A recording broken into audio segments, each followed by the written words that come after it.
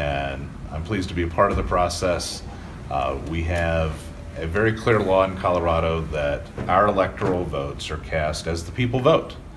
And as I noted, we've had almost 3 million Coloradans vote in this election. That is more than ever before in Colorado history. That balloting began in September when ballots went out to the military and overseas citizens. It continued through October, all the way up through November 8th at 7 p.m. Lots of people cast their ballots, almost 3 million, more than 200,000 more than the last presidential election or any other election in Colorado history. It's important that there will be enshrined in Colorado's votes. And Colorado law since 1959 has provided that you have a very specific requirement as an elector in Colorado.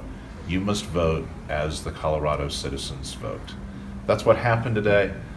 There were a number of legal challenges. We went through both state court and federal court actions.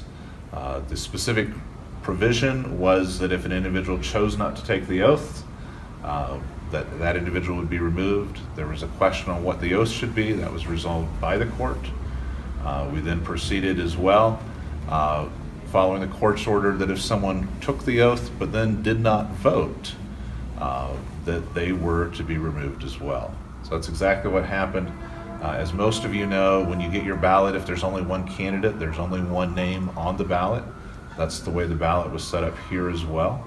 Colorado law does not permit individuals to write in other people who aren't running, who are not legal candidates.